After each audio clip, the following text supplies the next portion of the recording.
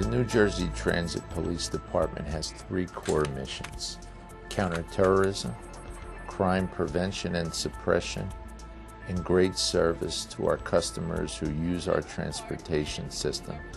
The environment that the New Jersey Transit Police Department operates in is a very challenging one. We're the only statewide transit system in the nation, and we're the third largest transit system in the nation. We move approximately 1 million people a day on 3 different modes. Traditional policing, which we did until 9/11, is crime suppression and crime prevention. On 9/11, we discovered very quickly that we would now be accountable for not only traditional policing, but for homeland security. The good news was that although we needed to retrain and retool and re-equip, we didn't need to do much, because many of the techniques and skills that you need to be a good police officer in terms of crime prevention and suppression are applicable to terrorism and the prevention of terrorism. Patriot Training is a program that was developed post 9/11. Initially, it was developed for the police department and police officers who are in the field, for them to observe behaviors that are out of the ordinary, for signs of potential terrorist activity. As a fair enforcement officer, like they say, we are the eyes and ears of New Jersey Transit. We see a lot of things out on the trains, at the platforms. We also engage with public awareness campaigns for our commuters. There is a responsibility of the customer to be that person who's engaged, to be aware when they're on the train, to make sure that they're making observations, they're reporting their observations. One of the things we've employed recently is the ability to text in a tip. Imagine you're on a rail car and you see something suspicious. You're in an enclosed environment and you may not feel comfortable picking up a phone and having a conversation. Well, it's created a real-time sequence where sometimes a commuter or the public may possibly get caught up in our customer service calling information in. This is direct communications with the New Jersey Transit Police.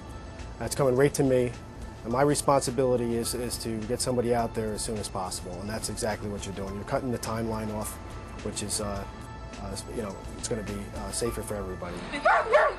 Pre-9/11, we didn't have any canine services. There was no canine units at all within the department. Presently, we're up to 14 explosive detection canines and 1 narcotics detection canine.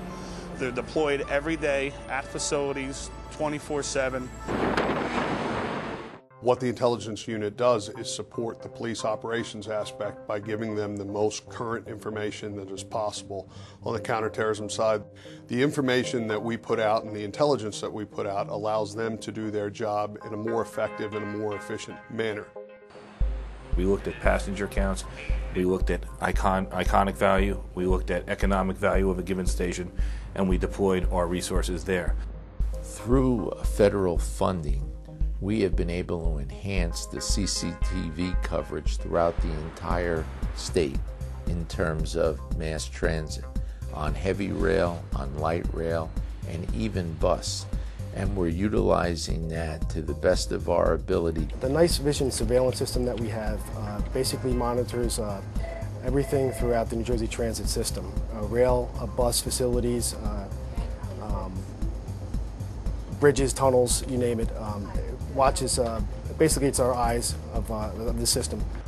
Every person who works for New Jersey Transit, their primary function when they're out there doing their job is the counterterrorism mission. It's something that we take very seriously. One of the things that I'm most proud of as the chief of the New Jersey Transit Police Department is the level of dedication and commitment by the men and women of this police department. They understand how important they are to the safety and security of the 1 million people who use our transportation modes every day. And they've always stepped up, and they continue to step up and be the greatest resource that this police department has.